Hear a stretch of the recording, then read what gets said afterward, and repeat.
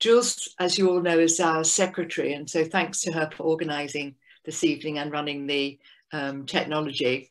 And for those who are new to Thorney Island, I'm the chair of the society. Before introducing our speaker this evening, I've just got a couple of points to make about our programme going forward. There are a number of events still to sign up for before the autumn, but it is a slightly odd programme and an odd year between now and then, because we are finally able to put on 2 in-person events, which should have run, can you believe, 2 years ago in 2020 in person. But they are, unfortunately, obviously, are all sold out. So that's why the programme is a bit odd. But we're absolutely thrilled at last to be able to do that, particularly because one of them, we decided to do something completely different and to visit a local college, the Westminster Kingsway College, so that we'll learn a little bit more about the young people who are learning a number of different skills there, including catering. So that's going to be a particular delight. And we're having lunch there as well. But there are 2 more Zoom talks in April and July. And of course, there's our summer party in June. And I will remind you about those in the follow-up email to this event, when I also include the link to our YouTube channel. Anyway, it's my pleasure this evening to introduce our speaker, Bryan Boese, talking about the sensational history of Petty France revealed. It's really interesting because Bryan's a Whitehall lawyer. He's based in Petty France, and he's always made it a point of researching the history of the exact location wherever he works. And during lockdown, as an activity, he developed this talk for his colleagues. So he is going to share it with us this evening. He plans to talk for about an hour, and then we'll have the usual Q&A. So if you would put your questions in the chat. Jules, are you okay to read these out as usual? That would be tremendous. Okay. Well, thanks so much for coming, everyone, and I'll hand over to you now, Bryan. Right, so we get the slides going. So I'm going to go on to slideshow. I think it was our routine, and then I'm going to share screen. I think that. Oh, no, I share screen first, don't I? I think that there. That's what I do. Can you see that? Is that Not shared? yet. Oh no, no, that'll be shared. Is that shared? That's looking good. Story of Petty France, right? Now we're going to slideshow.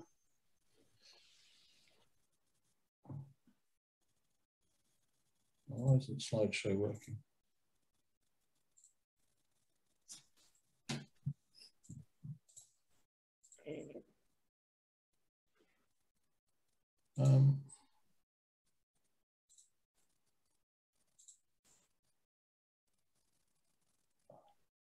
From beginning, there.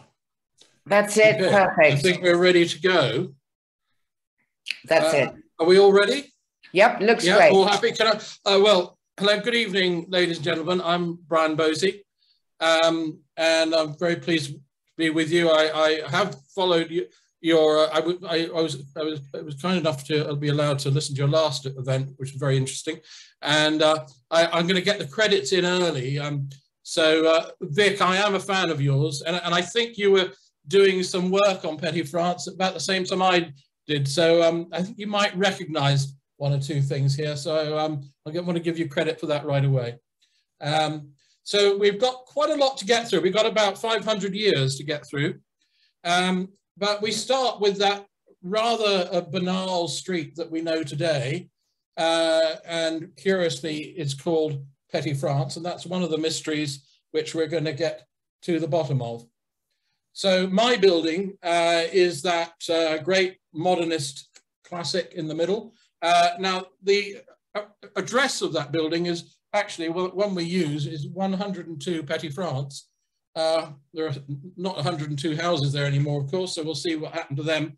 But what we call it in GLD is 102 PF. So when I talk about 102, I will be referring to that whole site, or I'll say the site of 102, but that is what I mean by when I say 102, because that's what we call it. Now, just to get the boundaries here, I first thought I'd do a talk for my colleagues, and I thought, well, I'll tell them a bit about where they go at lunchtime. So sort of, where do you wander around at lunchtime? And so broadly, you've got Petty France here, you go up to Stratton Ground, there's Christchurch Gardens, and maybe you go up to St. James's Park. Now, as it happens, that actually follows the old Christchurch parish, which is that number 25 sort of triangle there. That's the old Christchurch there. And that line there, the boundary, actually goes through the canal of St. James's Park. So in the one corner, you've got the barracks, in the other corner, you've got Queen Anne's Gate, and then you've got Victoria Street there. And I thought, well, that's sort of really where we go for lunch, more or less. And it's rather neatly, so in a traditional way, I bill this as the talk of the parish. Of course, the parish didn't last very long. It was only from about 1840 to 1940. But that's what the root of this is. So it's your traditional parish talk. But the original parish church was the St. Margaret's Church, which was built by the Benedictine monks at the Abbey for the locals in the community around the same time as the Abbey was built. So you'll know St. Margaret's Church over there.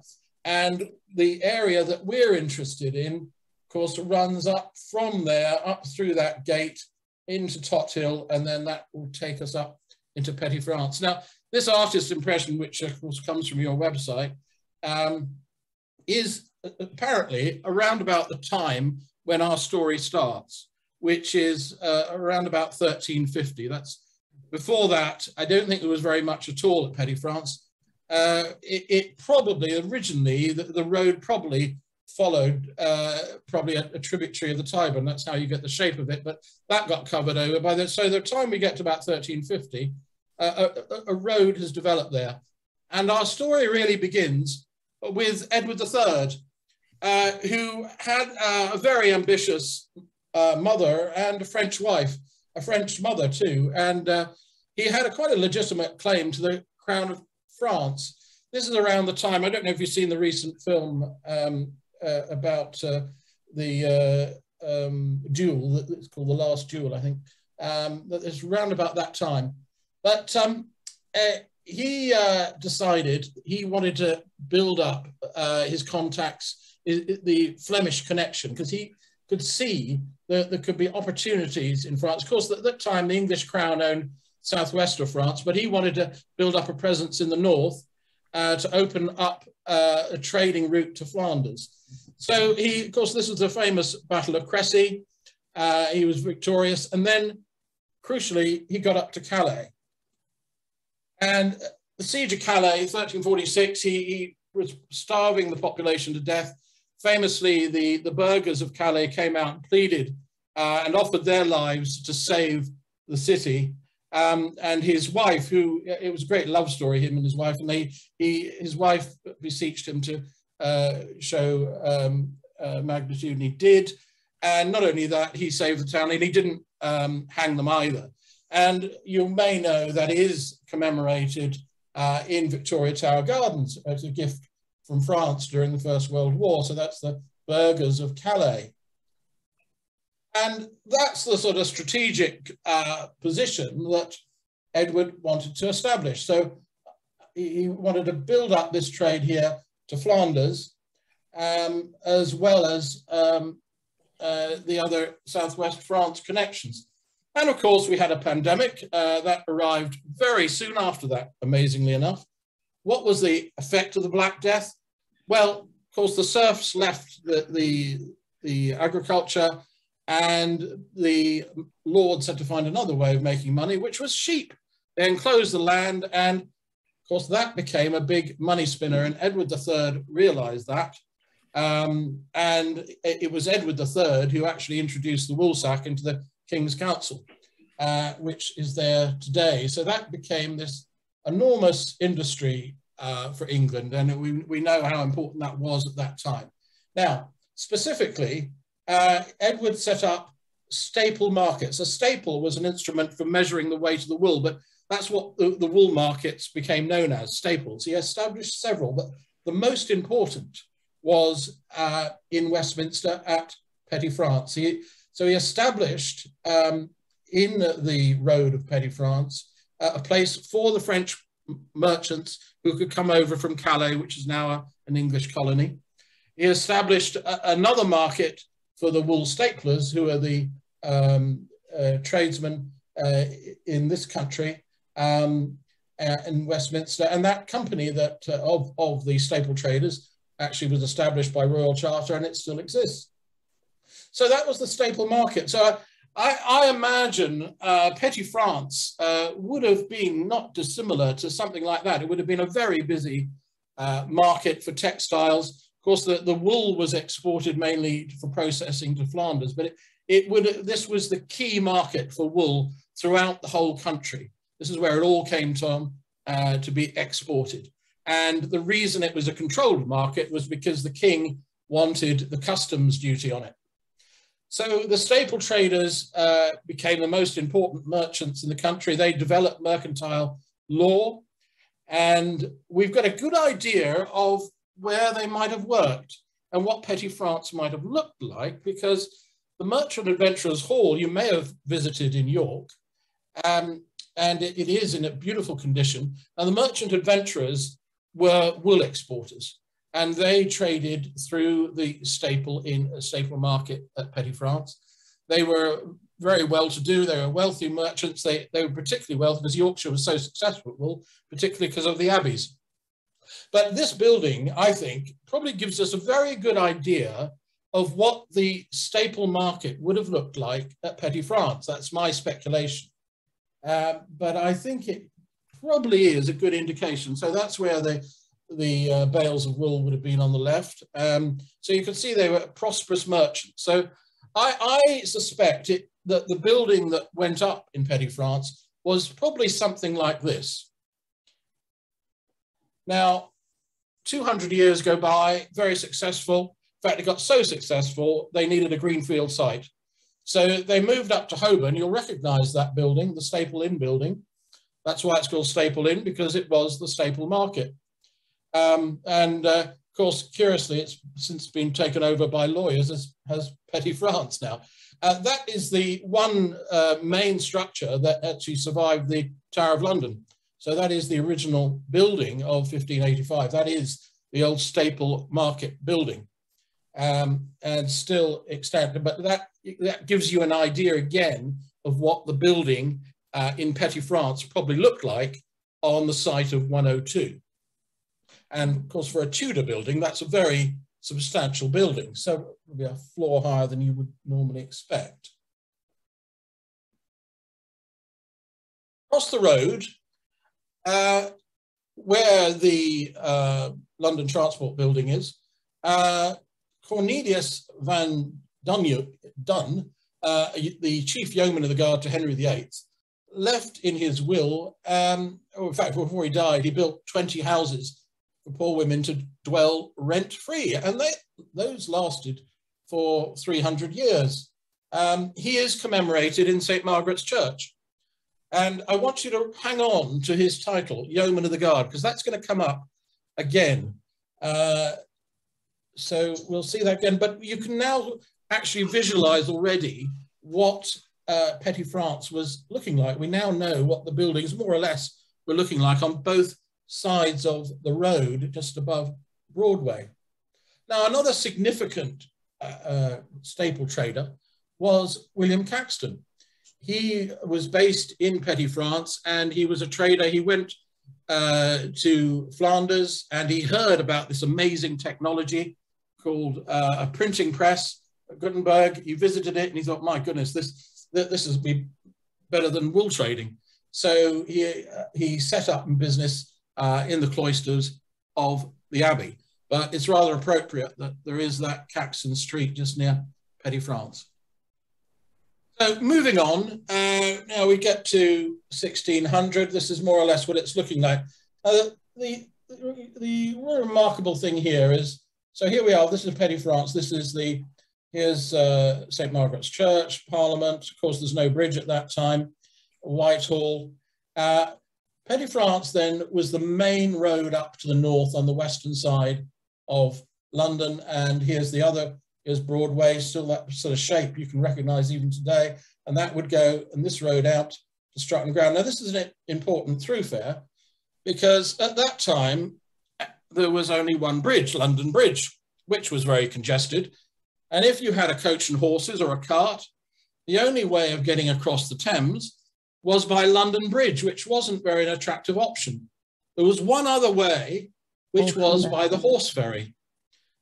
So this attracted a lot of passing trade, and it became a main thoroughfare round through Stratton Ground and the street market that was there, round to the horse ferry. And that put Petty France on the map. Now, those buildings, that was pretty much the extent of development for several hundred years. Petty France didn't develop any more than that. So this is the absolutely sort of end of the development of building in Western London at that time. Jumping ahead to the Civil War, again, you'll see, here's the Abbey, here's Petty France, Broadway there. And again, the development hasn't extended much there. What you'll see here is this wall that goes all the way around the city, round across the river, all the way around. That's Cromwell's wall, built of soil and earth. So to sustain cannonballs, it was very successful. And Cromwell held London throughout.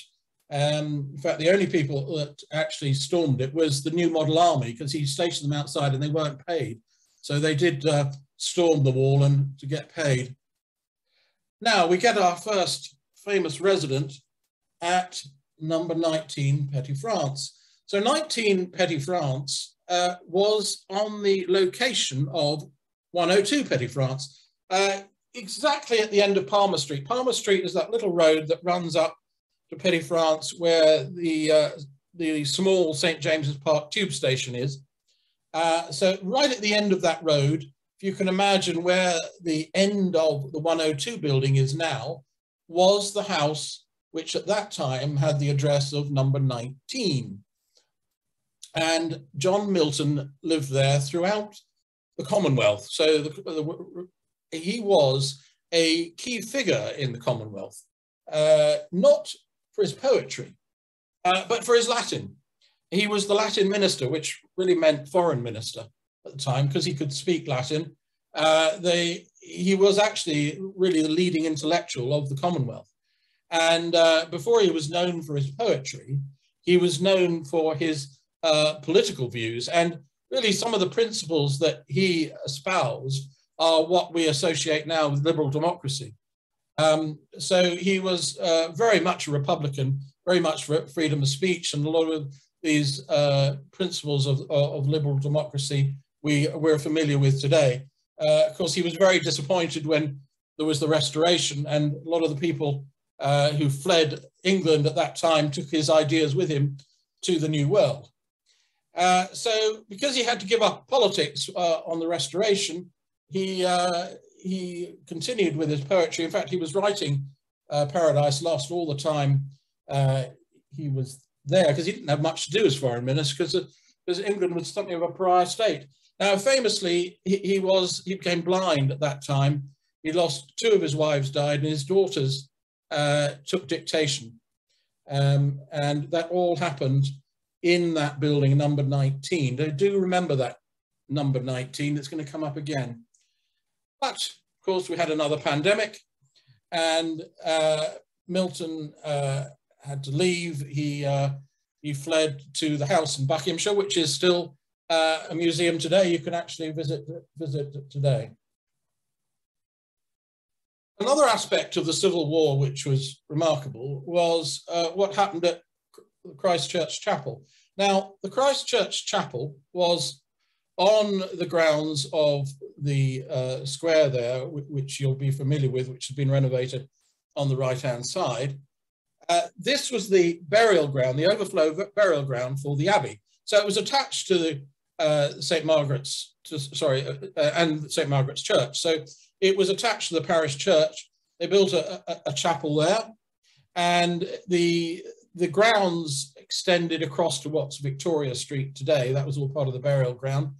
The actual chapel was on the site of what's now the telephone exchange. So from where we're looking, it would be from the site of where the chapel was. On the left-hand side, you'll see a poster about the victory of Battle of Worcester. This was Cromwell's last victory, which sealed the Commonwealth. And there was a documentary a few years ago with Michael Moore, the American documentary maker, who he traced his family lineage, like who do you think you are, sort of thing. And he always imagined he was from Irish immigrants from the 19th century, but he was shocked to find he was actually directly descended from a Scottish soldier who was marched from Worcester to Christchurch Gardens. And they were all imprisoned in the chapel and some place up the road where the cathedral is now. Many of them perished in terrible conditions, and many of them were buried in Christchurch Gardens. In fact, a few years ago, they discovered another mass burial at Durham Cathedral from survivors of the Battle of Dunbar. Similar sort of thing happened there.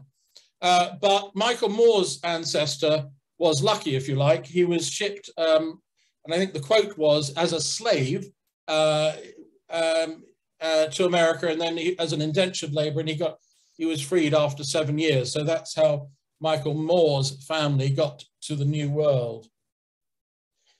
And then we get the almshouses being built around about the same time as the Commonwealth. Now, the almshouses went up by a bequest to James Palmer, who was a priest at the Abbey. And of course, that did extend further up in other places, and it's still known today in Rochester Row. The building, the first building, was where that office building is on the right, the Lloyds Bank building. That was where the almshouses were sited. So again, like the almshouses in Petty France, they were there for quite a long time. Now, I want you to hang on to his name, James Palmer, because we're going to come up with another J. Palmer later on, and we wonder if there's any significance there. There are, of course, thousands of people, some remarkable people buried at Christchurch Gardens. I'm just going to pull out one, probably because he is particularly famous. He actually did successfully steal the crown jewels, although he was caught, he brought down by rugby tackle by the keeper of the tower before he could get away. He got clemency from Charles II.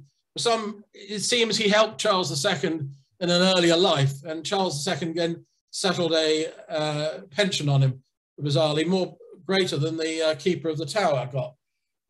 When he died, he was buried, but his creditors didn't believe it. They thought he was such a con man, he'd faked his death. So they insisted his body was dug up in Christchurch Gardens to make sure it was him. And indeed it was.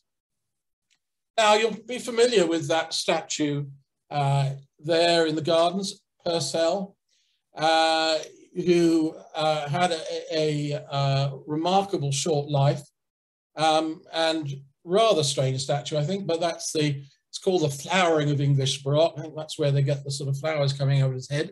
I don't know if you like that, but I like to think that he would have played the organ at the new chapel. But he was certainly well known, and as the organist at the Abbey, had enormous following. He wrote for a lot of great theatrical shows, and we've got remnants, and his music is still very much used today in various different forms. England traditionally has always been mocked for the lack of composers we've got. And of course, Henry Purcell was our first great composer, probably. But we will get to another great composer, which this parish can boast. So just remember that. This is our first composer. I think it is remarkable also, he only lived to be 36. And a century later, almost to the year, Mozart was born. And Mozart, of course, died at the age of 35. And when you think, if Beethoven had died at the age of 35, we'd only have 3 Beethoven symphonies. So you do wonder what Purcell would have produced if he lived any longer. So jumping ahead to the 18th century.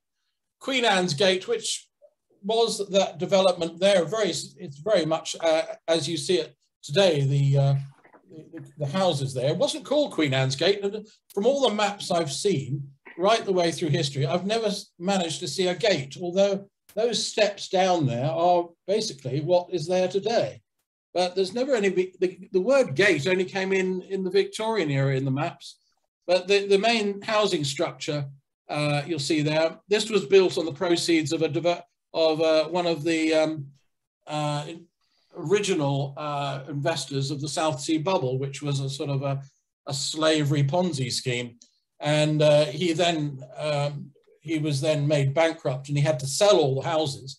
And those of you who like to follow house prices may like to know that each of those houses sold at auction for £1,000 in 1720. Now, this is, it wasn't actually a through street, there was a wall there. Now that is significant because it was called Queen Square, but they made it a square. The reason they put the wall there, and you can still see the statue of, in the wall of Queen Anne where the wall was, they put that as a traffic calming measure. The traffic in Petty France was so great that to encourage people to move there, they put a wall up so there wouldn't be any rat runs through Queen Anne's Gate. Now, this is an amazing website. I don't know if you're familiar with it. I do recommend you having a look at it. It's free access.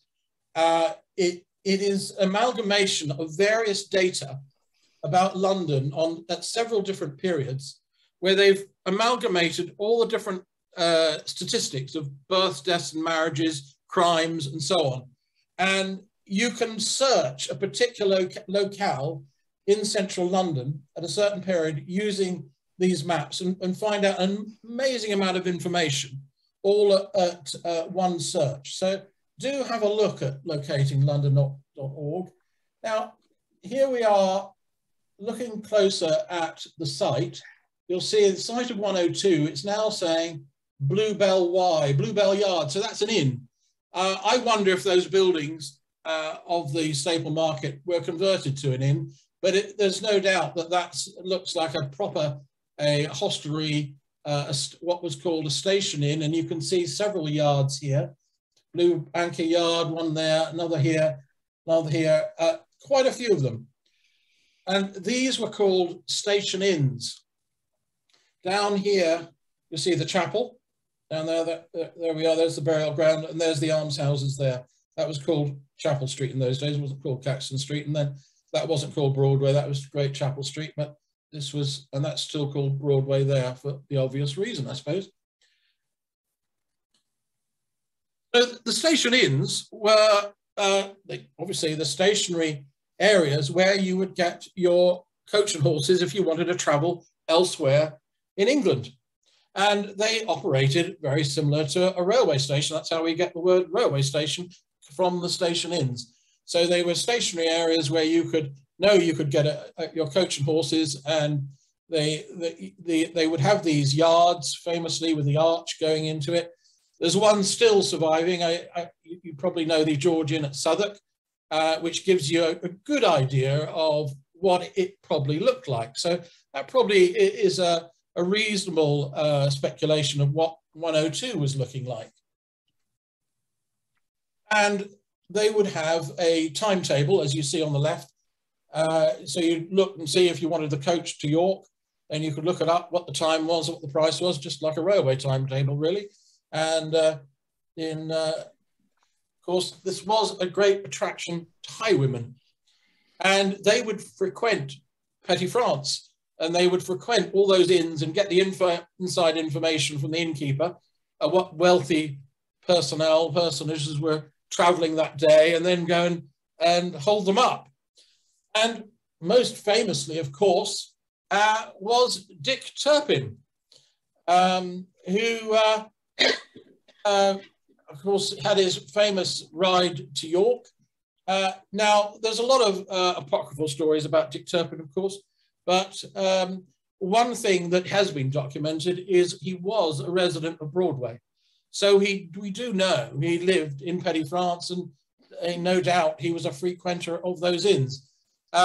when he got to York, he took the name John Palmer, which I think is rather curious, because if you remember, Palmer's Almshouses was set up by a J. Palmer, and I just wonder if that was in his head when he used that name. But anyway, it didn't do him any good, and he was found guilty of murder and hung in York.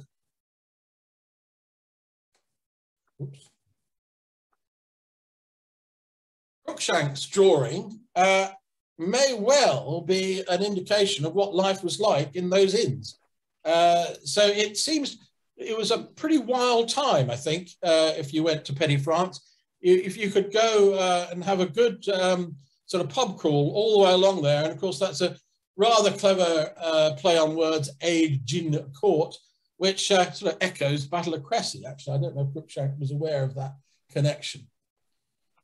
There is one pub that remains from that period, which was the Adam and Eve, which was built in 1726 and it's got continuous history since then. It did occupy the site just next to it where it is today, and it does commemorate its connection with the across the road. It's called the Adam and Eve, I think, in memory of John Milton's poem Paradise Lost.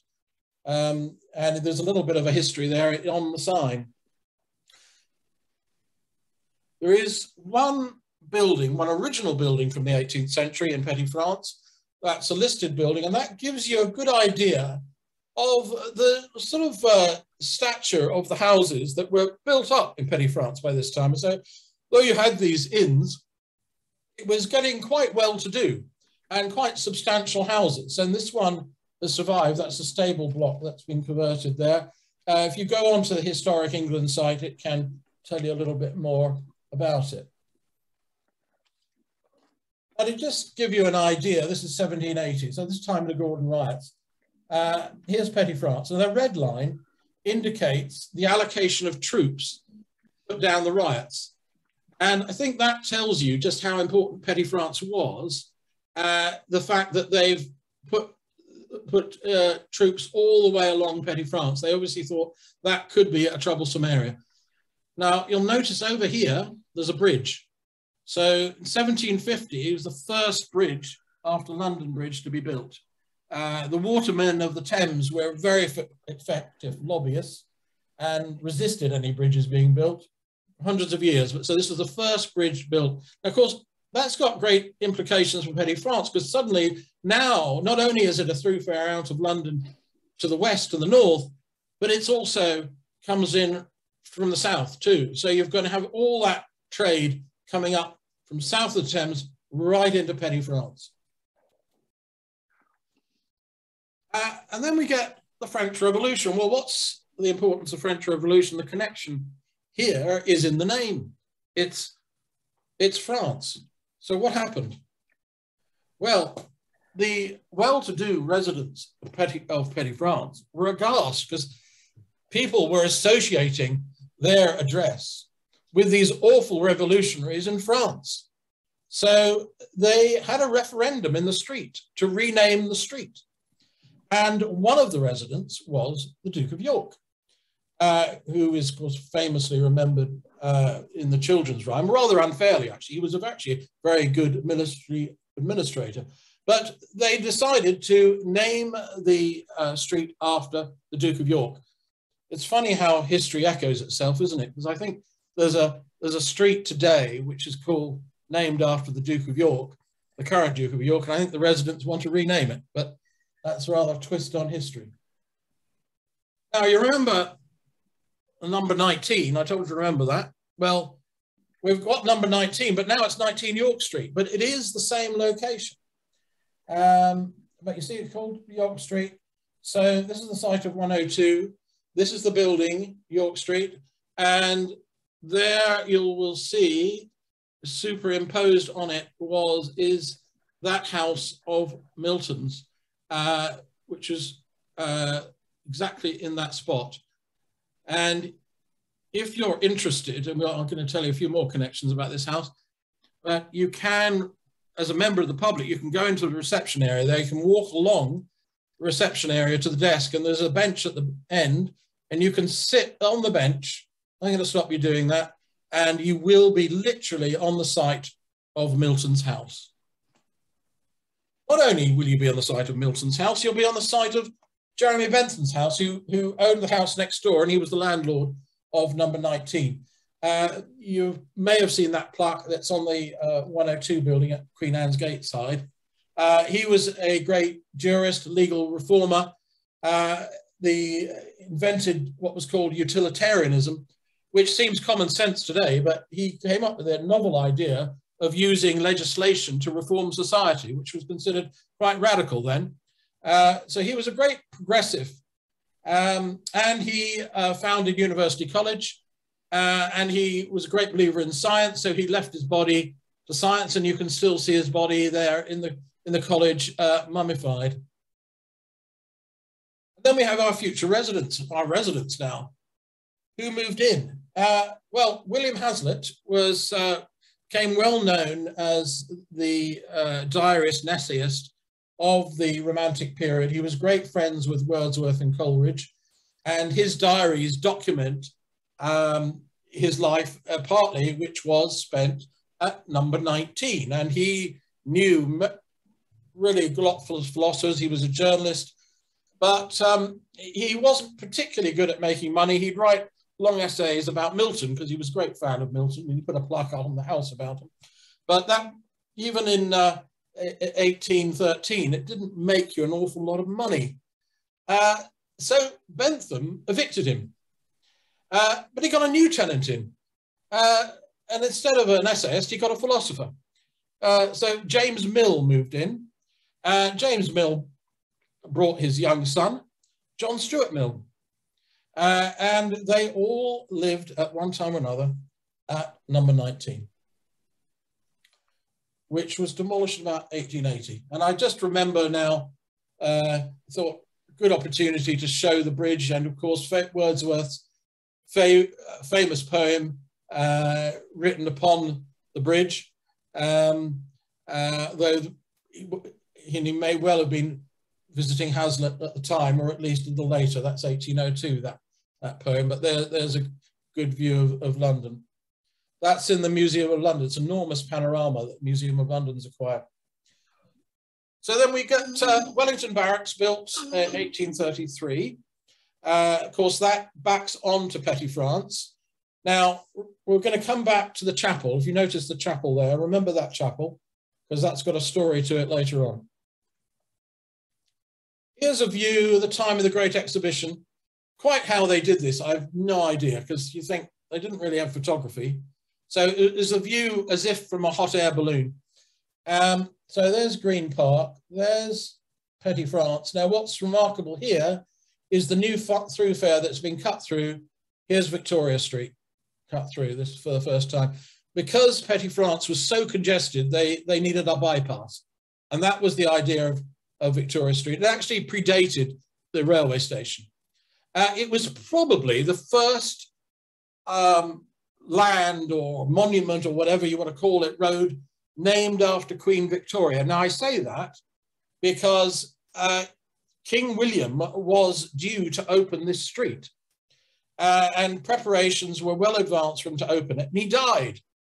So Victoria came to the throne. They said they were going to name it King William Street. So instead they named it Victoria Street. So I think it's the first Victoria Street in the world. Now, here we have a map here, just after that period. Here's Victoria Street cut through, and York Street here, right? I've put the pub in there just because of course, that's down on that corner. That was the brewery tap. There was a big brewery there. There's the Artillery Brewery, where the apartment block is now. House of Correction here, of course, and then well-to-do apartment blocks sprouting up all the way along Victoria Street. But why did they come? So, well, they started to get developed because the railway arrived in 1868 to St. James's Park Station. It was first of all open cut. So there's the station there. And then electrification allowed further development of the line. And that electrification had enormous consequences. And this is where we get Queen Anne's Mansion. So this building is on the site almost exactly of 102. And it's almost the same height as 102. Now, if you can imagine, in 1870s, that was a massive height. In fact, it was well outside what anyone thought was allowed. But there wasn't actually a strict rule on height. What there was some fire restrictions, and you couldn't build higher than was safe for fire.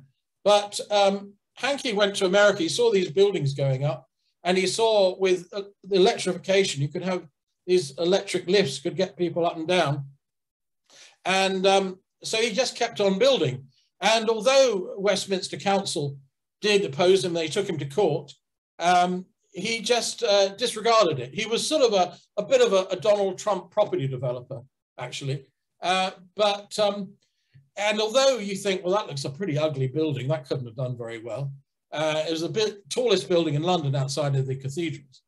And yet it was extremely popular with wealthy and famous and MPs and so on. They loved it because inside it was sort of like some sort of cruise ship, but you'll see how dominant it was. It created this enormous sort of dark canyon along Petty France there.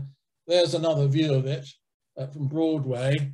And there we are, the aquarium. I know you had a presentation of that recently. There it is there. So it really became a really well-known monument. But inside, apparently, it really was tremendously attractive. And it was, the sort of model for it was rather like a cruise ship today. You would have your rooms, but you wouldn't have a kitchen. The big selling point of this, the great luxury of this building, was that there was 2 bathrooms on each floor, not in each apartment, on each floor. That was considered the height of luxury. You didn't have to go to another floor to find a bathroom. So if you wanted to dine, you would go to one of these well-appointed dining rooms. There'd be a snooker room. There was a concert hall. There was a theatre. It was just like a cruise ship. And I imagine, I put Jeeves and Wooster there because I sort of imagine Jeeves and Wooster sort of characters liking that. It was a very popular pied-à-terre for people, wealthy people from the country. And it was mentioned in Howard's End, rather uncomplimentary, which is a lot about property and about how the family there were had to live under the shadow of this awful building called the Wickham Mansions. But it does have a great claim to fame because Elgar deliberately took an apartment in Queen Anne's Mansions, especially to write his great violin concerto. Now, Elgar, of course, was known for his love of countryside. He had a place in the Malvern Hills. He got his inspiration from the country. But, of course, before recorded music, if you really seriously wanted to listen to music and orchestras, you had to be in London. So he had to be in London, and he was a violinist himself. And Felix Kreisler was the great doyen violinist. So he wrote this with Kreisler and with his music publisher. Now, the intriguing thing is, if you look at his diary, which you can see there on his website, it does detail every day he says what he's doing. I'm going back to QAM, he called it, back to write more of the concerto. I've done the first part. Felix is coming to listen to it. We're going to try that. So it's very much rooted in Queen Anne's Mansions. He talks about QAM all the time.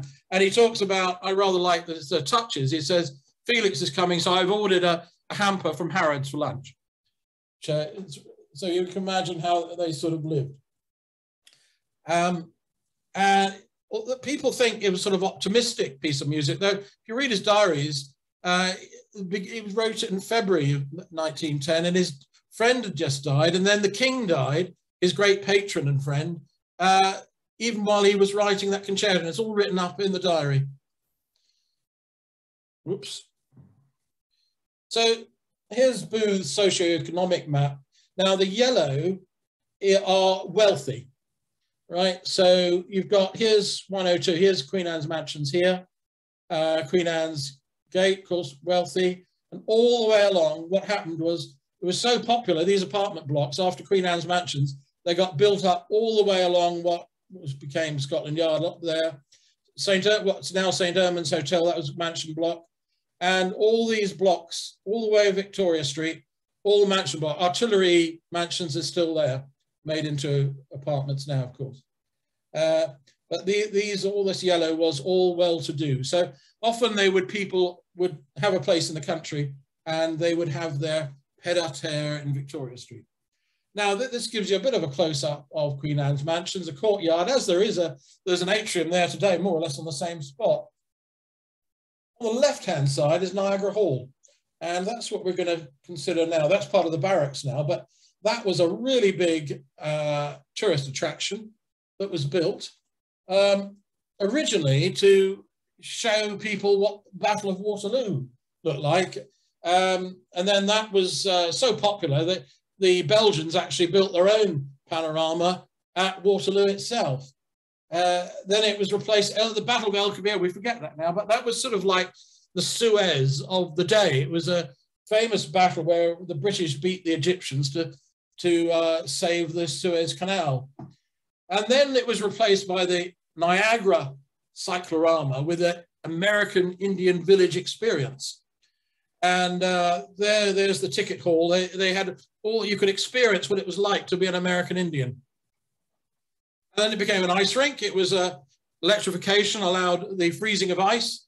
That was converted to that. That became a world championship site for ice skating. And then it became a famous garage. Of course, this is very early motor cars. When you needed mechanics, you needed somewhere to garage it. Buckingham Palace used this for their garage. And it was a chauffeuring garage up until 1970. And Wolseley took it over before they had their showroom in Piccadilly. Now we come back to York Street. Suddenly it changes its name. 1922 changes its name. Why did it change its name? I don't know for sure. My speculation is they all reorganized the postcodes at that time. They started using numbers. And I wonder if it was to do with that, but I haven't found another York Street in SW1. There is one in W1, but that's the only reason I can think of, but I'd be interested to know anyone has got any theories on that. Anyway, they decided to revert to a name that hadn't been used for 150 years, which is a rather odd name for a street in London, but there we are, so be it. And then up rises like another most amazing building in London at the time, even taller than Queen Anne's mansions. And the reason Westminster Council did bring in regulations on height, but it was for an occupied building, and how Holden got over that was he built this tower at the top, which was unoccupied. So it was actually taller than Queen Anne's mansion. So he could claim it was the tallest building in London outside of the cathedral. And it is an absolute, really masterpiece of modern 1930s Art Deco. Charles Holden always refused a knighthood because he said architecture is a team effort, but he was responsible not only for the 1920s and 30s tube stations, but also what they call the Oxblood tube stations of the Edwardian period. And he lived to see his great Piccadilly stations and so on, underground tubes, used as bomb shelters in the war. So he was something a hero of mine. Now, the statues on the buildings are remarkable, very controversial at the time. And in fact, if you look at the detail of that, you took a look at the top right, it does look rather dubious. Eric Gill, in fact, when his diaries were found after his death, it turns out he was a dubious character. And curiously, there was a demonstration at Broadcasting House where Eric Gill got a similar statue there on Broadcasting House a few weeks ago. Someone was trying to knock that statue off for similar reasons, because for the indecency and the fact of Eric Gill's history. He also was responsible for the BMA building in now the Zimbabwe building in opposite Charing Cross. This is at the inside of Broadway, 55 Broadway, the London Transport Building, being converted into a hotel now. Those are the executive offices in Walnut. That on the right is now the reception area. It did used to be part of the station until the 1970s. And the station itself is a Grade 1 listed building. Those of you like me who are pedants for apostrophes may have noticed the difference in the signage of the use of the apostrophe S at St. James's Park. So spot the difference there. And how those builders got up there. So they're building that tower right there. And so there you can see, there's Queen Anne's mansions. We're coming around here. Here's the mansion blocks, which became Scotland Yard. Here's the church. We're just going to take a quick little detour into the town hall, Westminster Town Hall, Caxton Hall. There it is. They finally found something to replace the old Caxton Hall speaking halls, which were behind the town hall here.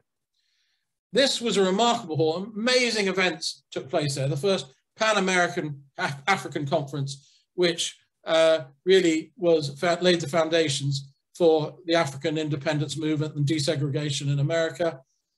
Suffragettes, appropriately, today, International Women's Day. That was the origin of International Women's Day, was the suffragettes movement.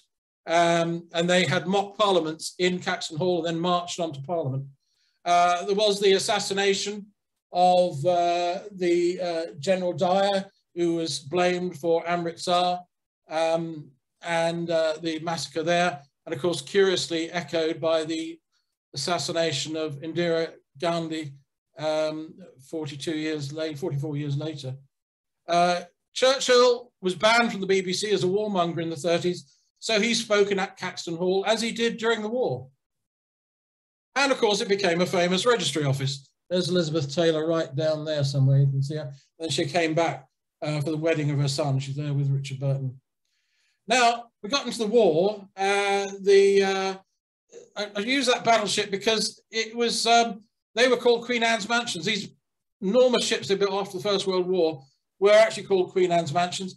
The Admiralty took over Queen Anne's Mansions after the war, immediately got bombed. But to give Hankey his due, it did stand up to the war. But that was all a military base by that time, and the Wellington Barracks got hit as well, as indeed did Christchurch. So that was the end of the parish. It didn't quite last 100 years. 3 firemen were killed in that fire. One of the worst nights of the Blitz destroyed that church. But perhaps the greatest loss of all was the Guards' Chapel.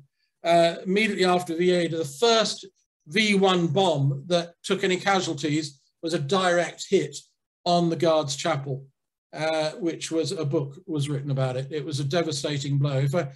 Fortunately, Hitler didn't know just how successful he was in hitting a military base.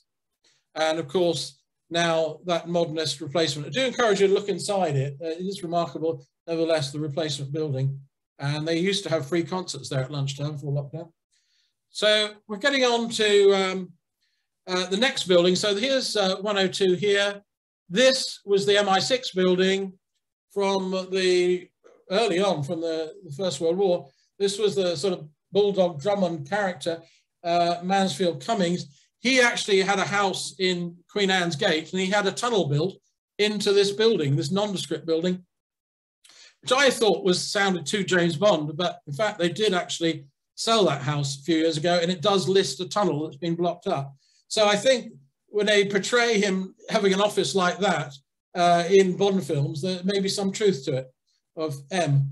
Of course, this was the home of the Cambridge spy ring, of Graham Greene, Kim Philby and so on. They all worked out of that office.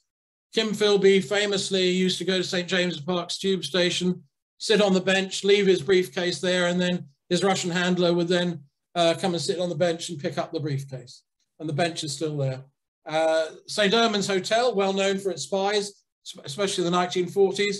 And it was where SOE started.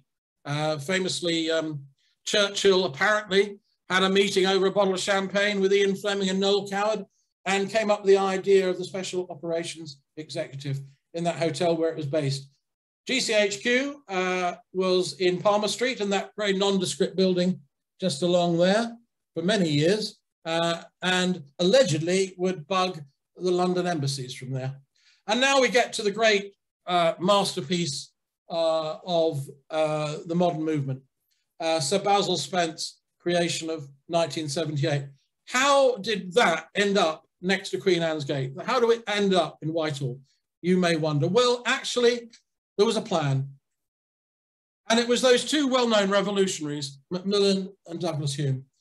They wanted to knock down Whitehall.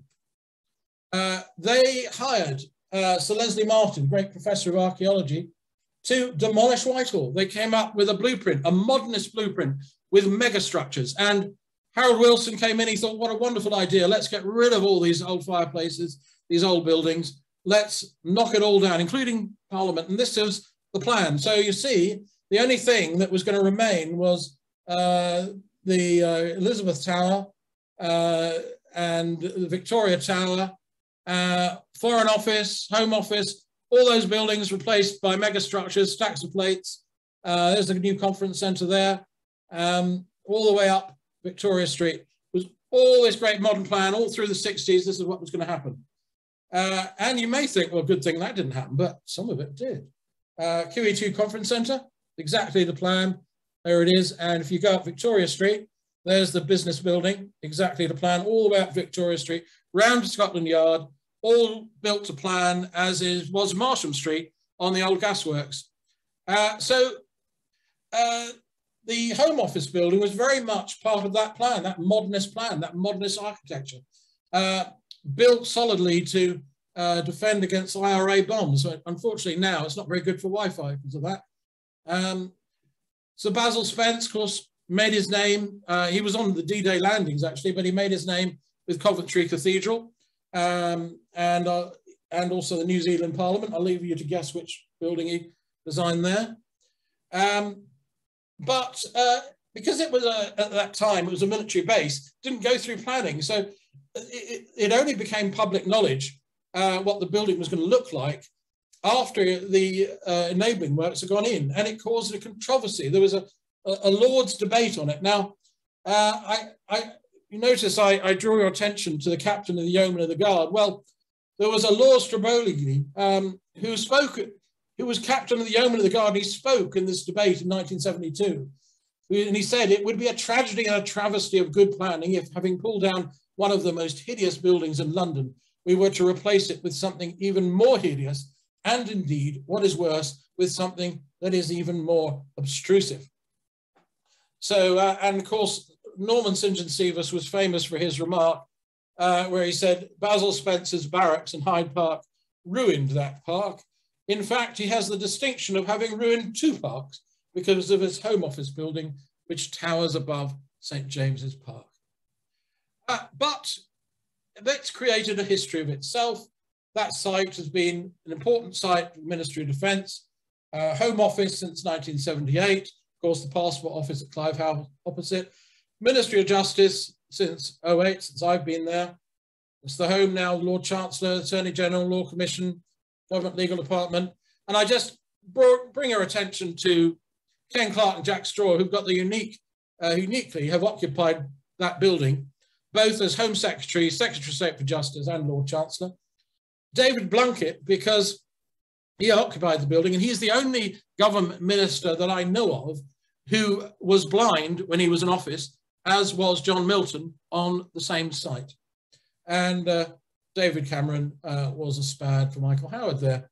So if you go online now, you will see that 102 is commemorated as one of the great brutalist masterpieces in London. And that is the end of my show. And I'm open to the audience. That's absolutely super, Brian. Really a tour de force and a sweep through the area. Really absolutely amazing. And it's very interesting because many of the people who are tuning in today married in Caxton Hall, live in Artillery Mansions and Queen Anne's Gate. So it's very really very fascinating for us. And I always thought that Petty France was such a boring street, but it's certainly no longer. Certainly it was Victor who brought it alive in terms of the John Milton superimposition of the home. So yes. Marvellous. And I love all the old maps too, very colourful. And I think I'm going to come back to this talk time and time again. Thank you. We'll give you a proper thank you at the end. But Jules, are you around just to help with the questions? Yeah, absolutely. Stuart asks, 1922, or Stuart says, 1922 saw a lot of name changes of streets to avoid duplication of London street names. And there was another, York Street, then reversion to the former name. Gilly Griffin says, great presentation, thank you. For me, Petty France was always the home of the passport office. Yeah, I think that's me as well. Always a queue outside the passport office. Paul Geddes says, so much I didn't know. Absolutely fascinating. Thank you so much. And so sorry. The dog's coughing was unmuted. That's okay. We didn't all hear it, I don't think. No problem. Barry says, you mentioned the Adam and Eve pub. Do you know anything about the origins of others, such as the Star and Crown and the Buckingham Arms? I'm just trying to think where the Star and Crown is. Yeah, Buckingham's opposite the barracks. So Star and Crown, I can't think of that one. I don't know. One thing I have uncovered is that the inns and taverns and so on tend to be very well documented because of the licensing requirement. And the records seem to be very good. If you ever wanted to know about a pub, they've got amazing records of pubs going right back. For instance, in Tothill Street, they've got records of the builders who are living in the inns when they were building Westminster Abbey. So they are a great source of history, but I'm not familiar with those exactly. And I did do a search on the Buckingham pub because I did wonder about that, because I love that pub. It's a lovely old character to it, but I don't know much about the history of it. I don't know quite where it goes back to. Mm-hmm. I like the idea of the street holding a referendum, and that's yeah, very rather current as that too, isn't it? Yeah, amazing. Local London, yeah. Okay, now, excellent talk. Thank you so much. From Agaby, and Fiona says, did you see that opposite the bombed? Sorry. Shall I say what I was saying? Yes, Fiona, go ahead. Did you see that opposite the bombed Queen Anne's mansions, there was a Dirty Dick's tavern?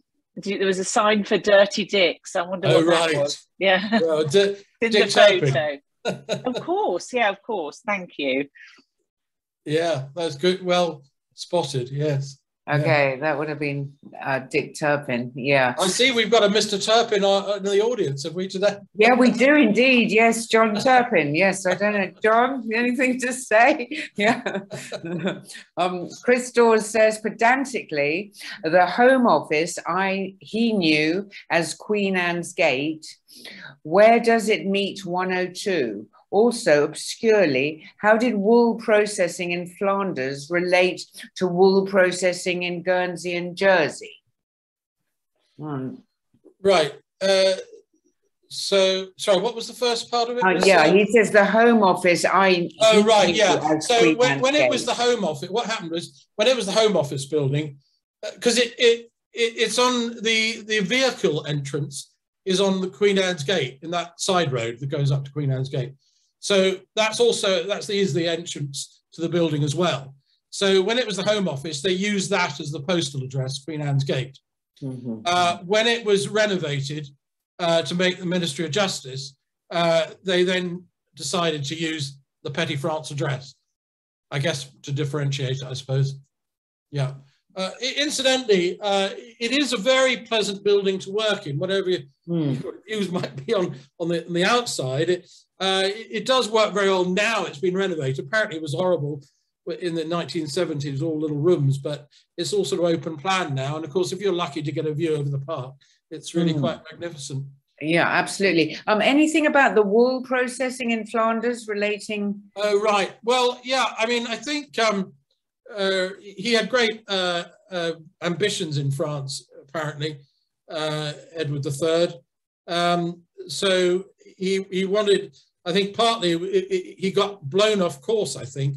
That's how he ended up at Le Havre or around there, landing there. But I think he wanted to establish a base nearer Flanders, but he apparently he got blown out to the west. But he was going to link up with a prince in Flanders, and he had an alliance, and because he was very keen on building this wool trade even then, apparently.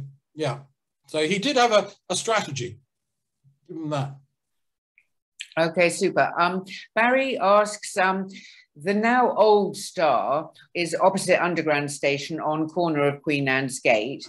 He used to see Ken Clarke regularly having a lunchtime pint in the Buckingham Arms with his minder when Home Secretary. Nice story. Right. So I can tell you, when he became Secretary of State for Justice, I was working there then, and they announced it on the news that, you know, Cameron had appointed him. And of course, usually when the minister he goes to Downing Street, he's appointed, and immediately goes to his new department. You know, he can't wait to get there. So the permanent secretary goes out to greet him, thinking he'll be around any minute from Downing Street, stands out in the street. And I remember going in and out of the building, and the permanent secretary was there waiting a very long time, must have been an hour and a half, thinking, where's Ken Clarke? You know, they were expecting him. And Downing Street said, yeah, he's left, he's on his way. Well, of course, he'd only stopped off in the pub. So he was a tremendous minister, yeah.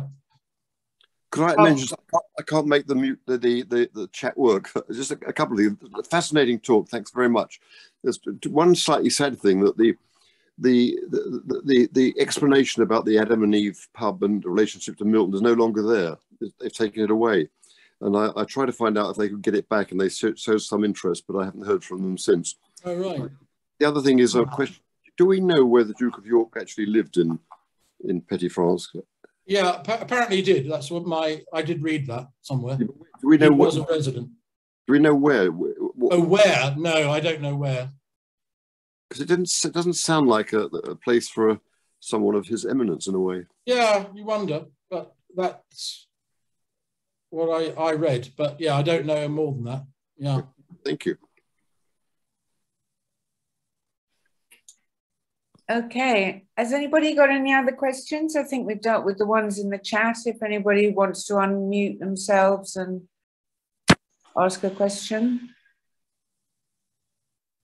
Otherwise, that was great, Brian. And really I was taking copious notes, but I'm really going to need to look at the recording again. And just a reminder to everyone that we will be sending an email out within the next maybe 4 or 5 days, together with the recording and link to our YouTube channel. So rather like me, you'll be able to keep tuning in to see all of these details. I'm going to particularly research Cromwell's Earth Wall, and that's one of the many things that I really felt I didn't know. And it's amazing, Brian, because many of the talks that we've had here on the Thornley Island have been done throughout the period of lockdown. And I was thinking, gosh, I haven't nearly been as productive in terms of my research. But on the other hand, we have put on a huge number of Zoom talks for those of you who have. So please continue with your research, and we'll carry on producing marvellous talks for everyone else on Thornley Island. Would everyone like to clap or raise their hands and say thank you, or unmute? Hugely grateful. Thank you, Brian. Fabulous. It was a great pleasure. I was very pleased. Lovely, Brian. Thank you so much. Great. Thank you.